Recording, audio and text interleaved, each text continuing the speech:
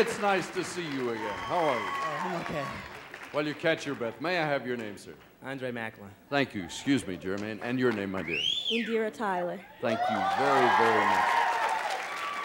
You know, I think back to about 9 years ago when you were one of these people jumping around and dancing. Did you have any idea early in your life what you wanted to end up doing? Well, at the time, I just wanted to dance. I had no intentions of singing. How long did you hang around Shalimar? You traveled all over the world with them. Right.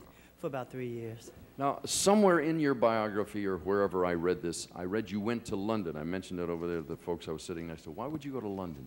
Well, at the time, Shalimar was touring over there. So at the end of the tour, me and Jeffrey Daniels and Jody, we ended up staying, so. Did the Culture Club people enter your life at that point or later? Yes, at that point.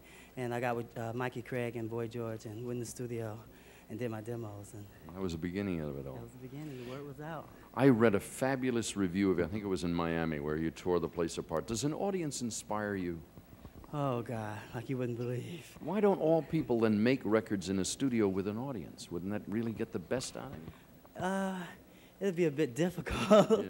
But especially when you consider it might take 15 days to get it down. Right, exactly. Anyway, you're happy with your life? Yes. Thank you for mentioning my name on your album. That does not happen very often. Yeah. You look, it's on the fine print on the back. You read down in there, and I don't know why I did this, but I looked and I said, I wonder who's going to say thank you to, and boom, there it was.